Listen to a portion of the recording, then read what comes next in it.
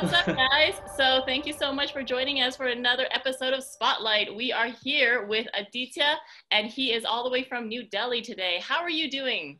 All good. Thank you so much, Sydney, for having me. Hope you are safe, taking care of yourself. Thanks for having me. Yeah. Yeah, so Aditya and I met away because we were both investor panel judges for a really, really big startup competition that took place in India. It was on virtual Zoom. And I know that we both had a lot of great experiences just meeting all these really interesting founders and hearing all these great pitches. So, how did you find that experience with 10,000 startups? It was a good event, Sydney. The experience that, of course, early stage founders give us is something impeccable, right? Because we know about their journeys, know about what motivates them to start the founders, and particularly in India and most of the places abroad, early stage founders just start with passion and everything follows the rest, right?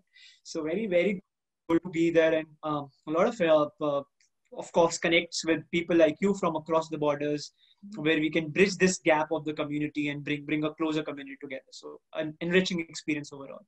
Yeah, I was especially interested to see that there were investors from all different hemispheres of the world. So it was so cool to be able to be a part of that, and would love to do something like that again, hopefully with you by our side. So yeah, speaking of that, it was also my first experience kind of seeing how different startups from different communities and economies and geographies are doing in terms of what they are experiencing, how they're going through COVID and their own experiences as a startup founder, and what the different trends are like where they live. So where you live in India, is there parts of the startup trends that you think that maybe North Americans haven't discovered or don't know about the Indian startup scene that you'd like to share, or something maybe we can learn from as well? Startups are the recent fad in India, right? Because, of course, we've been primarily driven by the middle class economy, which is focusing more on government jobs or focusing more on safe and secure sources of income and livelihood, right? And entrepreneurship is something that, of course, gives you that adrenaline rush, right? And Indians are not the best risk takers when it comes to taking risk. So, so we like to be safe and secure every time. So it's a new recent fad. Indian economy is a transition economy compared to the other economies in the world, and we started with when I started my investing journey, we had just about 10,000 startups.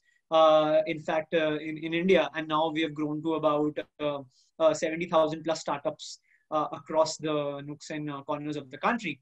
So it's a good growth, and we are constantly driving. But innovation is something that, of course, we need to focus more on rather than imitating other business models or the Ubers or the Airbnbs of the world. So new innovation should come up and should drive the global scene. That is a very interesting thing that you brought up about conservatism and, being more risk adverse, which is a much more cultural thing. And so then in your experiences, how do Indian founders kind of do that shift in mindset? Because, where I'm coming from in Silicon Valley in North America here, it's very huge appetite for risk and, a huge failure first culture. So how do people in India kind of take that step into entrepreneurship and into that kind of unknown? That's the thing, right? In India, it's all about the mindset. Everywhere it's all about the mindset, right? If you have the mindset to become an entrepreneur, I guess 50% you are there because half the battle is won in your head, right? The rest 50% is execution. So what we have to do is create that culture of risk taking more in India, where we celebrate risk, where we celebrate failures, and we celebrate people who come out and do the extraordinary, right? So that is something which is very well practiced across around the world. But in India, since, as I said, the mentality is as such that in India, academics is something that is given a lot of focus on, a lot of impetus on right from beginning. So even from childhood, as the child is growing on, the occupation is decided sometimes of the child, that what would they want to do by the parents. So that is something that we need to come ahead, take more risk, and celebrate risk more. A classic case, even in the investing world that I see, Sydney, is that in Silicon Valley, or the best hotspots in Hong Kong and the other places, the hotspots of startup around the world, seed investing is generally given on idea stage as well, right? While in India, people want a lot of traction before, a lot of validation, traction and market research, proof of concept before they can even actually give a check. So there's a common saying that we have in our investor circle in India, that in Silicon Valley it takes one coffee for you to get a check. Here in India, you take about 10 coffees plus a buffet over that. I love that. It takes 10 coffees and a buffet. That is so beautiful. I'm going to use that too. So in terms of the FAD network, which is your company, I know that you do a lot of stress in the fact that it's a network as opposed to a typical angel fund. So why don't you explain why that is so important, that it's more of a network for you guys? In investing generally, people fail to realize that even investor networks are sometimes startups, right? Because they have the same proposition. They have to get the best founders. They have to do their research of the market. They have to build technology to streamline things. And then they have to place risk as well, right?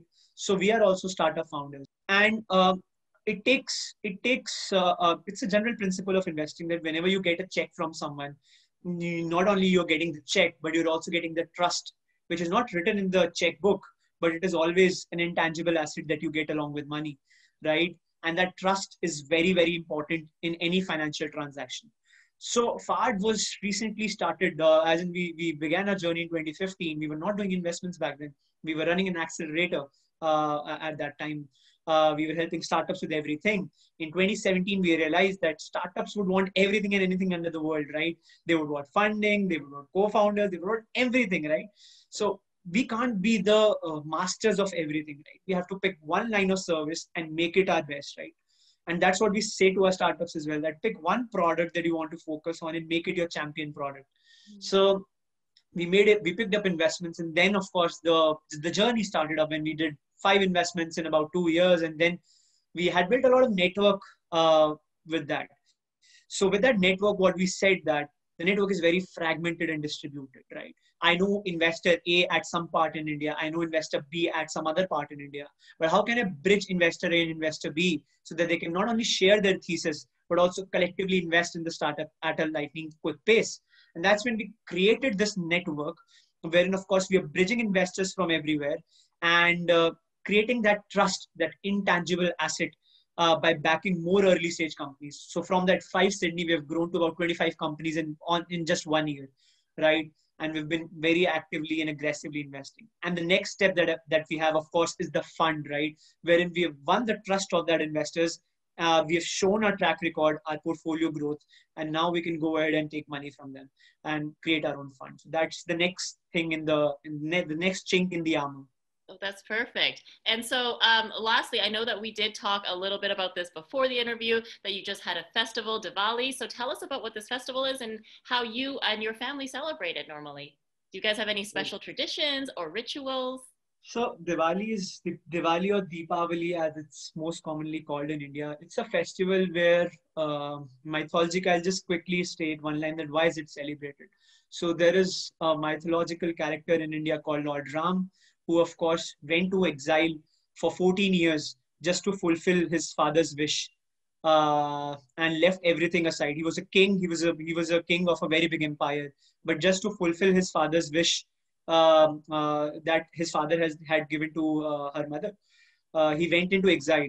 So Diwali is celebrated when Lord Ram defeats an evil in his journey and comes back to his home, his empire, after 14 years. So that's why Diwali is called Festival of Lights, where we say that lightness prevails over darkness and lightness dispels darkness, right? And that's why we celebrate it with diyas, lighted candles, lighted pots, lighted small diyas, wherein we eradicate darkness and bring in light. So that's how we celebrate. So I celebrate by wearing my traditional clothes, Indian clothes, and we go to temples. We praise the gods, and of course we come home, and yeah, we celebrate with family. We have lots of sweets. In fact, I have a sweet with myself. So India is known for a lot of sweets. So yeah, we eat every sweet that we get from our guests. Oh, that is beautiful. And what a great thing that I think we can all take a page from today, which is to see the light in the darkness, especially in 2020. So a great way to lead into the new year, right? Yeah, absolutely. Perfect. Well, thank you so much, and for sharing that. And it's beautiful and it's personal. And now we're going to play a little game to get to know you a little bit more. So I asked you at the beginning to take out 2 pieces of paper, which I know you have now.